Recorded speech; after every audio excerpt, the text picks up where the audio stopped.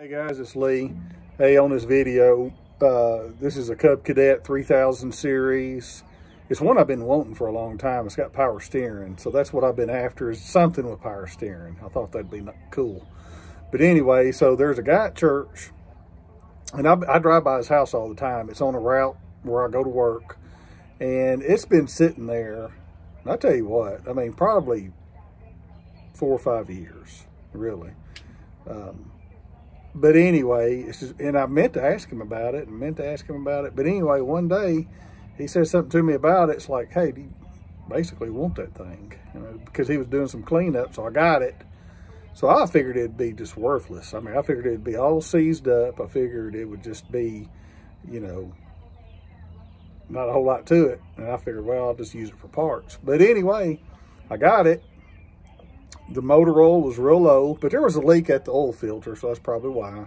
So I got that tightened up.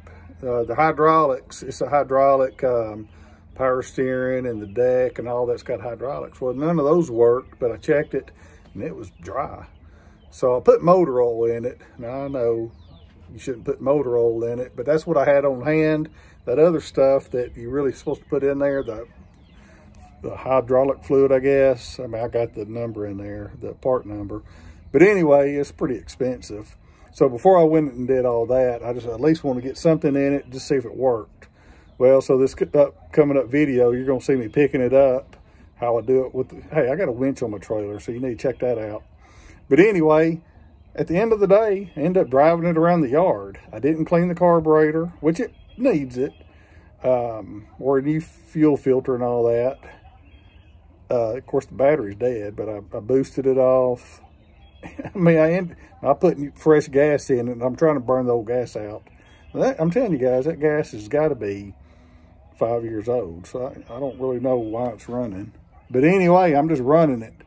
I'm trying to put new gas in it. And I did, you know, I did the oil, and I put motor oil in the transmission, so I'm not going to keep that long. I'm going to be gone for a couple days, so I'm going to set it over here and just see if it leaks out. But anyway, it's just a quick, you know, as I do things, I'll update you, but I figured I'd show you what I found. Hey guys, it's Lee. I'm on site at a friend's house. He said he's had this mower sitting out here forever and just wanted it gone, so that's what I'm doing. But I thought I'd show you my method of moving a mower that don't run, that's very heavy. So let me show you this. So if you like these kind of videos, go ahead and subscribe to my channel. This is the mower. Hey, this is the good one. It's got power steering, but it's been sitting out for years and it's pretty bad shape. That's where it came from. This is what it looks like. Not in the greatest shape ever. I mean, it's a great mower. It's just, you know. But anyway, this is what I was wanting to show you is the winch cable. And a winch right here, and I'm doing that. Otherwise it wouldn't be right. Here it is. It's not real hard to crank. Still going uphill a little bit. There you go. I'm holding the camera and doing it all at the same time. And my cable is getting on that side, but I'll straighten it out after I finish.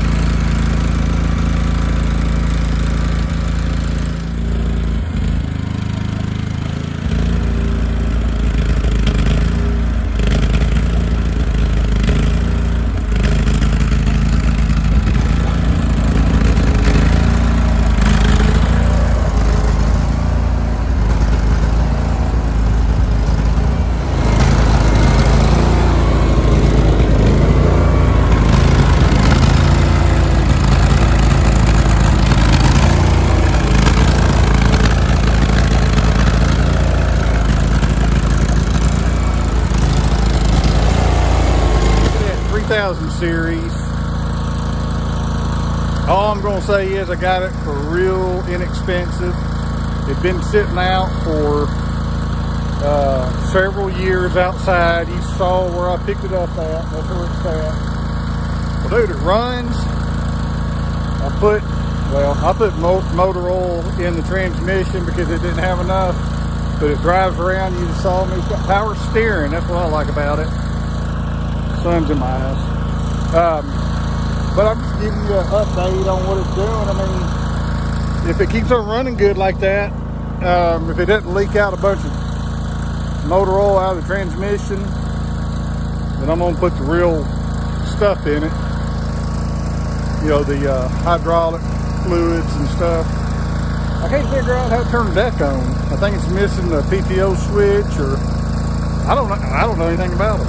So, but anyway, I'm gonna try to figure it out. Thought I'd update you, but it sounds pretty good. It was low, real low on motor oil, but it had a leak at the oil filter, and I got that tightened up, and it's not doing it now. So I don't know. It'd be curious to see how this machine turns out.